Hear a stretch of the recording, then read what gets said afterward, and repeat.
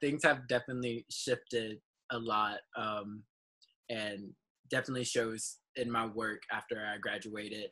I think it just happened to be a need for myself. I was wanting to create, and being in quarantine at the time, I was struggling to find ways to still be active creatively. The films came about, and then that's when a lot of the racial injustices started to pop up in the media, which they've always been here. It's just they happen to get more publicity.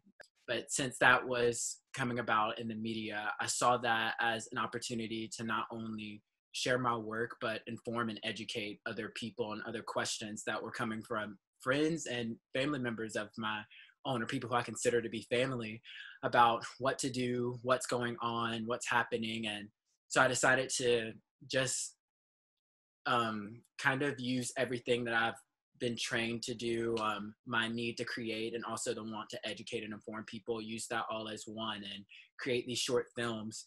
I think just trying to channel that anger and frustration that I was feeling, and to use that to like light a fire in my butt to create more work and to show how we can always overcome this, but also at the same time juxtaposing that and showing what is actually happening, what's going on, that we're being murdered, we're dying, and it's not just what you're seeing through a screen. It's people who are close to you. Like, we are George Floyd, we are Breonna Taylor, like we are these people, and it's us. And I think it just makes it more of a reality and less of sort of, I think that's what takes it out of this film aspect, or it's just happening through a screen or whatever. Like, this is actually what's going on. And yeah, I wanted to show that a sense of liveliness in juxtaposition of the death that you're seeing all the time, of police brutality, the violence, the anger, the riots. I wanted to show also another side of that.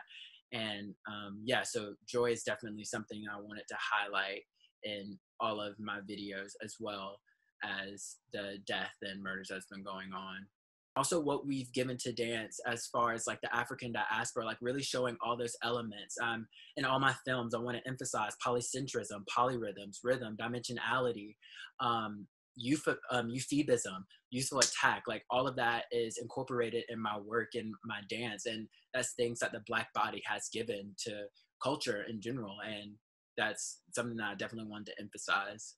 I feel like perspective is a really big problem that we have when trying to get people to understand what's happening, how you can help, why it's wrong, because people really don't understand that. And it's all based on perspective, things that we've experienced. And like we just said, things that are naturally embedded in us. Of course, when we talk about slavery, Black people are going to feel a lot heavier about it than people who are not of color, because that's something that has happened to people like us, people who look like us. I don't expect you to feel that same exact way. I do expect you to understand your perspective and mine. But when you're with a group of people who all share that same kind of perspective as you, knowledge of history, where you're wanting to go, have that same kind of feeling of while we're dancing and what we're trying to get this video out for, it just feels good. That energy, it's just unexplainable. And I think it also feels good to know that we're working on something as a group, working on something that's going to outlive us.